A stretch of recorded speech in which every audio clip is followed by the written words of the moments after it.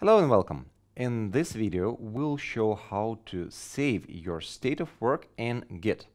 And later, we'll see how to share that work with other developers. So let's begin. In this project, we will use Node.js as our language for development, but it really doesn't matter. This course is not at all about JavaScript or Node.js development. It's all about saving the states of the project in Git. So the parts where I'm doing the actual programming, the actual code, if you're not really into Node.js or you don't really quite get what's happening in the code, that's okay. You can just skip it. The main thing is that you see that the files are changing, the new content is appearing, and the other developers are seeing those changes in their own environments. So now, without further ado, let's go and review what we gonna do today. So our plan for today is first to add several files to project and start to track them. So we'll have to tell Git that the file is tracked. So please keep an eye on that file and make sure that whenever I change it, you spot that thing. Commit the file and then edit it again, because the file will have several versions during its lifetime, and commit it once again. As we do these things, you'll see how Git stores the history and what kind of information about the history you can get at the end. So let's jump into Bobby's workspace. Hello, Bobby.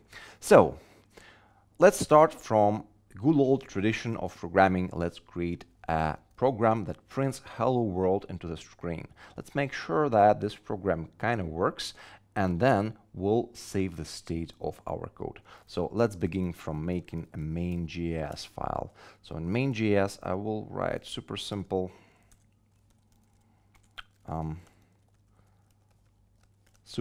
statement in JavaScript, just to keep it a little bit closer to real life. And then I will try this thing and make sure that it really prints hello world. Yep, the text has just appeared. So this is already a quite good place to store the file, right? So what I need to do before I store the file, the command that is super handy and that you will be typing very frequently, it's git status. Let's type it. With this command, you will ask Git to show what is the current state of the working copy, what is the current state of things in this folder. So git status. So what we have here, we see here nothing added to commit, but untracked files present. What basically Git says is that here I've got a file called main.js. It is not tracked, meaning that Git doesn't really pay attention to that file. This file is showing in red. And being quite helpful system, Git straight away gives you a suggestion, git add file to include in what will be committed, right? So what we now want to do is we want to make our first snapshot of the system, and to make it, we need to tell Git which files will go to that snapshot. So I will type another command, git add, and I will pass the name of the file that I want to add, main.js. Now, if we type git status again, what you'll see is that this file becomes green and Git says new file main.js, right? And just in case you did it by mistake and you want to get everything back to its place, you can always call git rm ---- cached file to remove it back, but in this case, we did it for purpose, so we are now ready to commit. So let's type our most fascinating command that saves the state of the system. Git commit. Now, if I hit git commit, what will happen? Git will open up an editor to allow me to enter the message with the commit. So in Git, every commit, every state of the system is associated with message, meaning that you need to kind of explain, tell a couple of words about what exactly has changed, right? And to do that, Git opens an editor for me. So all the lines that start with hash will be ignored. So I'll add a commit message right here or right here. And I'll say something, hello world has been created. Awesome. Now I'm saving the file and Git finishes its commit, right? Now let's clear the screen and run git status again. Git status, and it will say your branch is based, okay, branch is based on the region master. We'll talk about this part of message a little bit later, but this part is important. Nothing to commit, working directory clean. That means that there is no untracked files, so all the files in directory are tracked or ignored. We'll speaking about ignored files later, and well, we are good. So there is no changes that we forgot to commit. Now let's repeat this cycle, but this time what we have is main.js is the file that is tracked, meaning Git pays attention to the changes of this file. Let's try to edit this file again and see how Git reacts on that. So what I'll do, I'll start editing this file, and let's maybe do something like this. Let's add the header saying horoscope app by Bobby and Jenny.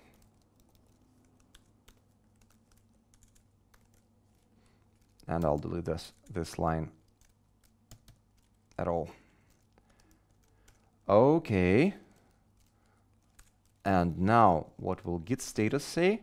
That we modified something, right? So we've got here the modified file that will not yet be added to the new commit. So in Git, whenever you want to save the state of the system, you must explicitly tell Git, I want to include this file. So this file right now, it is tracked, meaning that Git knows what has changed exactly, right? By the way, if we type git diff main.js, you will see what has been changed exactly. So Git knows what was the state of the file before. Now it knows the current state of the file. It can compare the file together. However, to commit this file and to create the second snapshot of the system, what we need to do is to type git add main.js again, right? And now let's type git status again.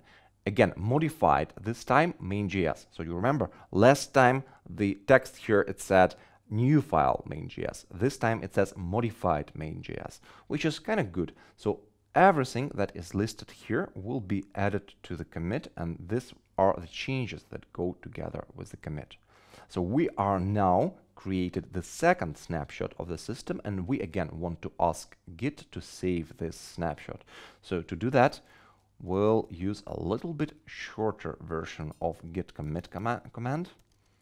And this time, instead of waiting for the editor to pop up and promote us to enter some text, we'll add the -m flag into command line. This means message. And by passing message from the command line straight away, you're kind of cutting the corner. So Git will not have to pop up the editor and wait till you enter it. You can just enter it from command line. So, okay, fix title or change the title. This is a good message. Okay, now we have committed successfully, no errors here. And what we can do now is to ask, what was the history git? And to do that, I'll hit git log. Once I enter it, you'll see some details about the snapshot of the system that we just saved. So these small snapshots, as you probably guessed already, are called commits. So in this video, we have created 2 commits, and both of them are now visible on the screen. So we've got this long number, and we'll talk about it a little bit later. We've got a little bit more information. We've got the name of the author, Bobby, and his email. Remember, that's the thing that we configured in one of the previous videos. The username and email. Here's where this thing appears. Now, the date of the commit, Tuesday, 4th of August. This is the time when I shoot this video, and this is my time zone. I'm in Hong Kong time. And the second commit, right? This world, hello world, has been created. This is the first commit, and this is the second one, right? If we were to dive a little bit deeper and see what were exactly the changes of the commit, what were the files added or deleted in the commit, we all could do that with the help of the command line, but let's do that step by step. Let's not rush in and do that in the next videos. So right now we are ready to start sharing our code with Jenny. Right now, Jenny will still not get the code. Even if she clones the repository, the code will not be available to her. Why? Because the commits that we did, right now they reside only in .git folder of Bobby. It hasn't been yet sent to the server. We'll see how to do that in the next videos. And for now, let's just have a brief summary what we did and what we plan to do in this video. We plan to add the file to the project and track it to tell Git, please make sure that you're looking at the changes of this file. Did it? We used git add command for that. We committed the file, right? So we created our first commit and we learned what is a commit message. There is 2 ways to create a commit message, which is using the editor that will pop up automatically, or by the command line, right? We changed also the file and committed the second version. This way we created 2 commits that represents 2 snapshots of the system. And you saw that to create the second commit, we also had to issue the git add command. This way, each git command basically can do multiple different things depending on the context. So for example, git add can add the file to basically to tracked, so that Git sees what are the changes, or it can add the changes from the file to the next commit, right? So git add will behave differently depending on what is the file. And finally, we used git diff to see the difference between the files and git log to see the changes. Wow, we learned so many commands just in one video. Git status, git commit, git add, git log, and git diff. 5 commands in one video that basically show you the very simple workflow, and already Git is useful for you, because now if you change your file in an absolutely wrong way, you do something absolutely terrible and you don't remember how to get back, you can always get back with help of a couple more Git commands that we'll learn in upcoming videos. See you then.